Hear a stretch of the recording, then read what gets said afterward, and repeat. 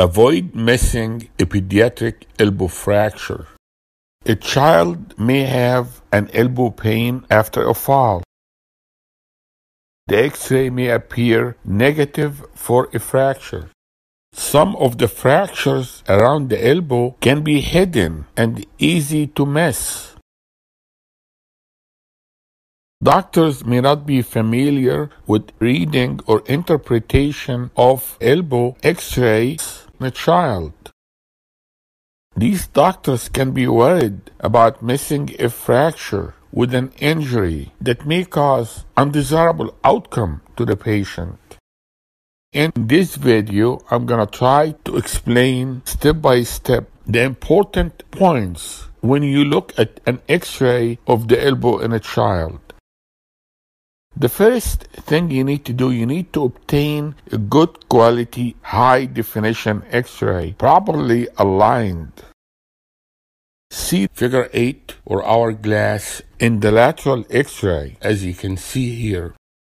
If you don't see the figure 8, then repeat taking the X-ray. The second thing you need to do is to look at the ossification centers. Find the ossification centers around the elbow, both in the AP and lateral views. And remember the cry toe 1, 3, 5, 7, 9, 11. You need to know the age of the patient and the exact age and the order of the development of the ossification centers. Look for a fracture or abnormality on the X-ray.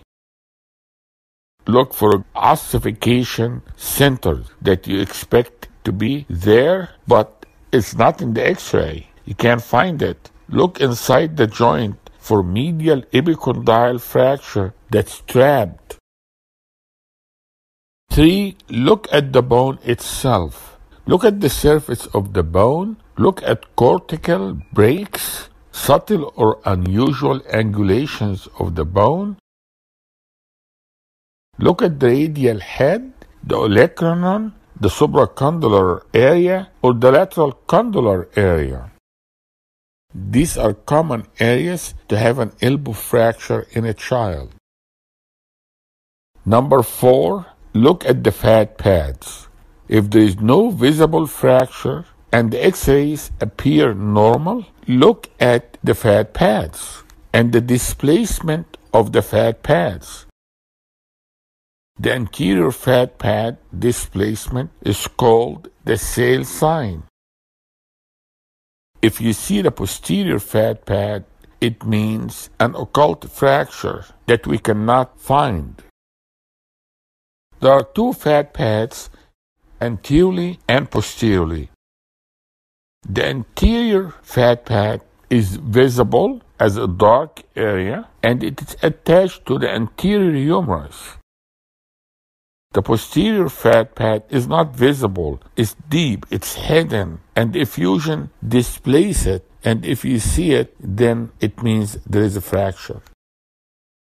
Number 5, look at the capitellum. God created the capitellum first, and everything around it later. Capitellum is the first ossification center to develop. It is a great landmark to help in the diagnosis of elbow trauma. Everything leads to the capitellum. The anterior humeral line should intersect the middle third of the capitellum. Make sure you have figure 8 in the X-ray, so the X-ray will be well aligned and accurate. Otherwise, repeat it before you draw that line. If the anterior humeral line does not intersect the middle third of the capitellum, then the patient will have a supracondylar fracture. The radiocapitellar line is a line from the radial neck and should bisect the capitellum in all views, regardless of the age of the patient. The radial neckline is better than the radial shaft line, which may bisect the capitellum despite subtle subluxation of the radial head. This is the normal line, and this is an abnormal line due to anterior subluxation of the radial head.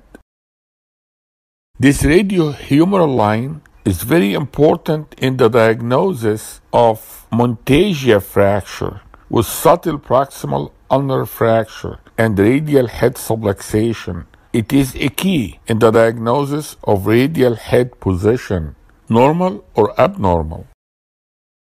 Early diagnosis of Monteggia by utilizing this line can avoid a major morbidity to the patient, which may require major reconstructive surgery to the elbow.